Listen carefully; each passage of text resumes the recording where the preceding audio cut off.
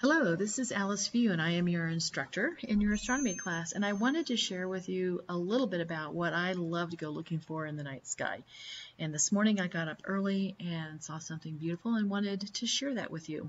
So let's talk about what I saw last night.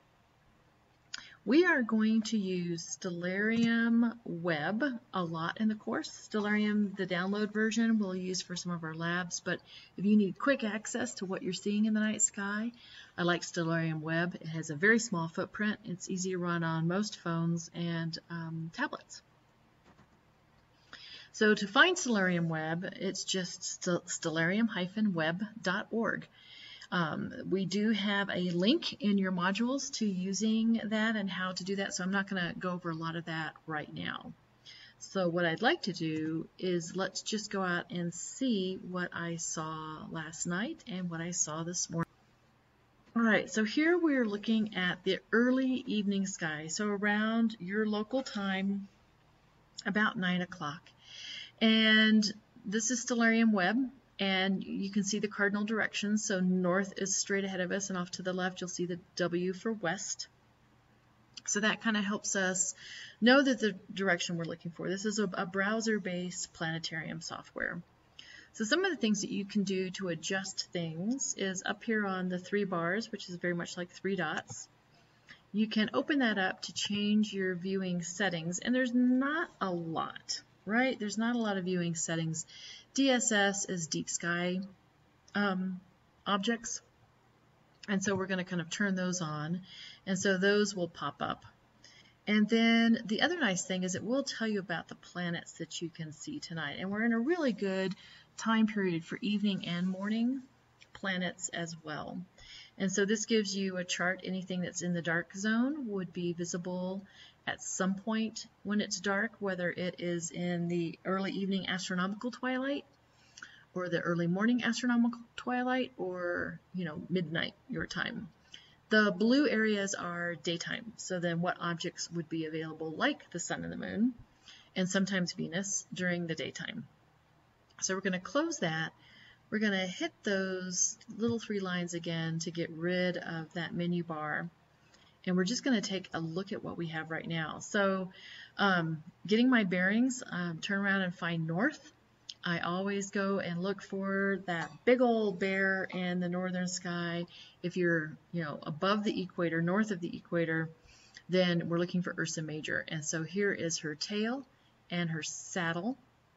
If you're thinking about her back haunches, her nose is way out here, and her feet are actually the back feet just on top of the trees, and the front feet and her toes are behind that tree. So if I actually can turn on the constellation line so you can see Ursa Major right here, I can make sure I find Polaris, the North Star, by taking these 2 end stars in the end of the cup of the Dipper. So the Big Dipper sits right here as part of that constellation, the Dipper being an asterism. And then I can follow those 2 stars about 5 times their width up here to Polaris, which is in the handle of the baby bear. So I'll go ahead and turn on the art so you can see the mama bear and the baby bear right here. All right, so once I'm outside and I've gotten myself oriented, Ursa Major and the Big Dipper, really easy for me to find in most skies, even in fairly light polluted skies. So what we're going to do is then we're going to kind of pan over, and we are used to seeing our planets rising in the east and setting in the west. So if I'm looking for planets, then in the northern hemisphere, and especially as far north as we are in the Pacific Northwest, then we always end up looking south for those planets. And so we're looking at Friday night. So it's not exactly what I saw last night, and not exactly what you'll see when you pick this up, but it gives you an idea. So the moon is the thing that's going to change the most. So the moon will be moving steadily and jumping a little bit more towards the east as it orbits the Earth, right? So the moon will be very, very different. But the 3 planets that we have here, Jupiter, Saturn, which is a little bit obscured by the word moon right now, and Mars, if you have a nice clear horizon, then you should be able to see all of those. And it's, just delightful. So do go out and check and see. You can see Jupiter and Saturn fairly due south, right around 9 o'clock your time, and Mars just rising in the east. So what I'm going to do here, just so that you can see that quick motion of the moon, is I'm going to go force the day to move forward. And as I do that, don't let me down, there we go. So the moon has jumped towards the east, and now Saturn is a little bit easier to see, right? So there's Saturn right there. So in a couple of days, you're going to have Jupiter, Saturn, the moon, and Mars all lined up together in the evening sky. So that would be a really nice time to go out and do some observing if you have clear skies at all. So there's the 27th and there's the 28th. So nice little line of objects to see. But the thing that was stunning this morning as I was getting up, it was before sunrise, and I was checking kind of the smoke intensity. Sunrises and sunsets, you can really tell what your air quality is like by looking at the color of the sky that you see and the color of the sunrise and the sunset.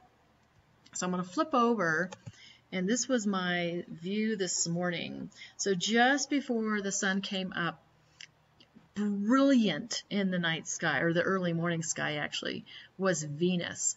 And it was just bright. There was, even with as low moisture as we have in the air right now, it was still twinkling with the residual moisture that we have in the Earth's atmosphere. And then Sirius, the dog star, right, part of Canis Major, was right over to the west of Venus, and also very, very bright. So something that I found also quite interesting is thinking about the constellations. So this is Canis Major, the big dog, and then we have Canis Minor, the small dog, and we have all of our kind of winter-ish constellations kind of just starting to come from east, a little bit more towards the south. So let me swing those guys over. And I was trying to describe how to find Venus. And this is the constellation Orion. You can recognize Orion because of the 3 stars that come together to make the belt of the hunter. And I'll put the stars on for you. So there's Orion and his belt.